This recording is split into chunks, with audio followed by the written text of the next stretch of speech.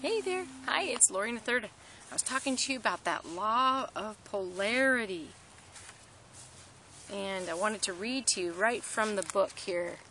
The law of polarity states that everything, and I mean everything of consequence, right, has an opposite. It's a law. You can't fall 6 feet down from being only 4 feet up.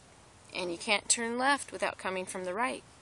And yes only exists because no does. So otherwise it'd be meaningless, right? So I really like this. I'm going to read a quote from a man, James E. Faust. The divine shepherd has a message of hope, strength, and deliverance for all. If there were no night, we would not appreciate the day, nor could we see the stars and the vastness of the heavens. We must partake of the bitter with the sweet. There is a divine purpose in the adversities we encounter every day. They prepare, they purge, they purify, and thus they bless. So they're for our good, huh? Here's another one, right out of 1 Nephi 2:11. For it must needs be that there is an opposition in all things. If not so, my firstborn in the wilderness, righteousness could not be brought to pass, neither wickedness, neither holiness nor misery, neither good nor bad. Wherefore, all things must needs be a compound in one. So if that's the case, and polarity is a true law, what does this mean? If something is a little bit bad, then it is only a little bit good. If something is catastrophic, then there is within it something phenomenal. There's a concept to think about. Opposite, equal, and opposite. Napoleon Hill, one of the most quoted authors there is out there, especially from the 20th century, every adversity, every failure, and every heartache carries with it the seed of an equivalent or greater benefit. Can you imagine? So the worse it seems, the better it really is. I know it's hard. Sometimes that's hard to believe when we think of some of the things that we've gone through that are just catastrophic. I believe that's one reason why the survivors of the Martin Handcart Company from lesson she talked about this in the book before felt so privileged to have been a part of that group, the ones that survived it. And there's a story that's in the scriptures about, it's the story of Gideon and the Midianites. And this is really amazing because it started out with 32,000 men in the army, okay? And Gideon was called to lead this army and conquer the Midianites. And he was, I'm sure he was feeling pretty good because 32,000 is quite a lot of people, right? But you know what the Lord told him? The Lord told him, it's too many. You've got too many send the ones who are fearful. Anyone who's afraid to be in battle, send them home. Can you imagine that?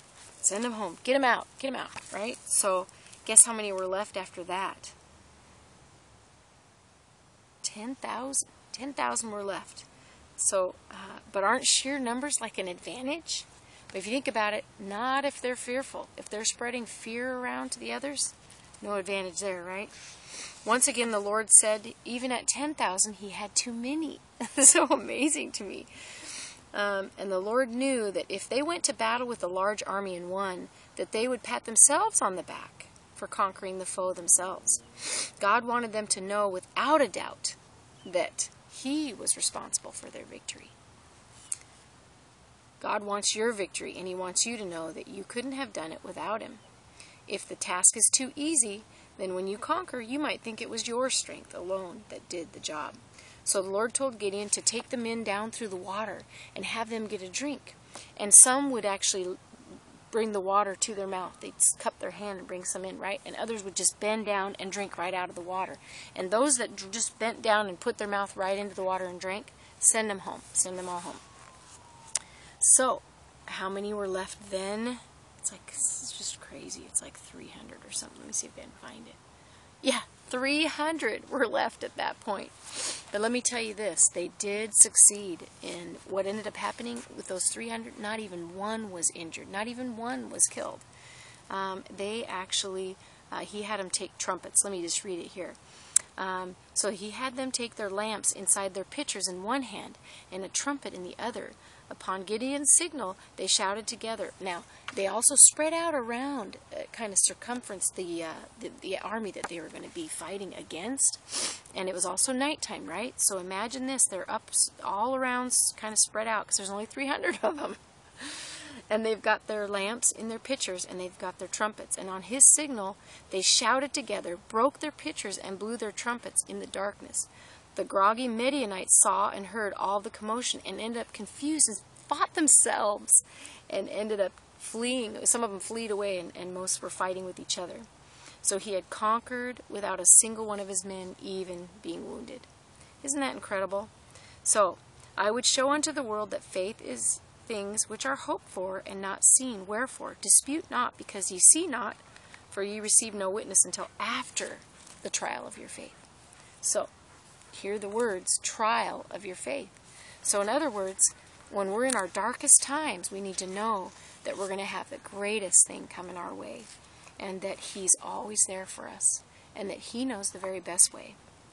Count it all joy when ye fall into divers temptations, knowing this, that the trying of your faith worketh patience, and patience is a good thing.